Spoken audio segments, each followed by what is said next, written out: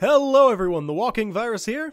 Today we'll be reviewing an open-world sci-fi post-apocalyptic RPG by the name of Elex. And while it may sound like it's trying to be a mix of Fallout and Mass Effect, I'd have to say that's not particularly wrong while also being not quite right. Suffice it to say there's a bit to break down here, so let's get started. This is the good, the bad, and the bland of Elex.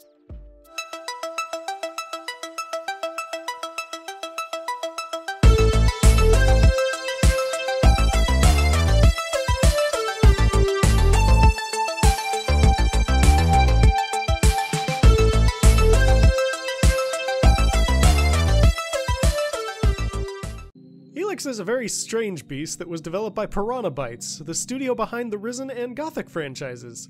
The game takes place on a planet that's totally not Earth after a catastrophic meteor strike that brought a new element called Elex, which fuels new technology, magic, and superdrugs, and focuses the narrative on finding the answers of why our main character, who also happens to be a member of one of the antagonistic forces of the game, got shot at the beginning of the game.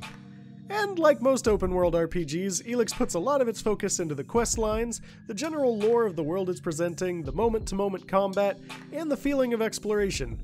But does it execute its focus points or anything else particularly well? I really enjoyed the plot setup for Elex. Having a main character that can shape the world with his decisions, starting out as an antagonist with limited resources, can allow for some very interesting storytelling and felt like a very driving force for the majority of the game. Combining this initial setup with some of the morally gray choices you can end up having to make kept me engaged with the story for a while, and initially made me wonder what they were going to do with the narrative. Elex also put a lot of emphasis on the lore of its universe, so it was a bit easier to get absorbed into the narrative to begin with and made me want to explore a bit more to try to find more text logs and other lore Easter eggs. Unfortunately, that's about all the things that I feel Elex did well, so it's time to talk about what I feel it did poorly. The flow of combat can feel very clunky and unbalanced, with most encounters with enemies around your level feeling severely one-sided in one shape or form.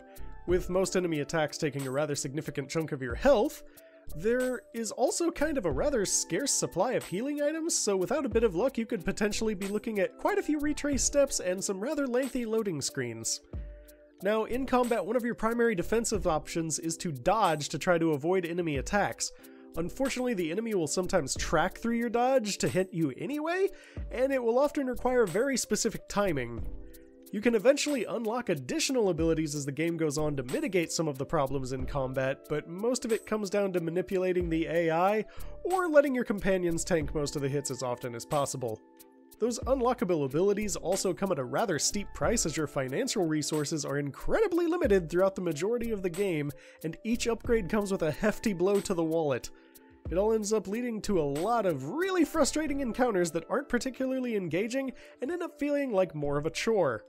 With so many elements of the combat feeling very frustrating, it actually makes the exploring and quests a rather frustrating endeavor as well, since the game will constantly send you into areas you have no right being in at the time.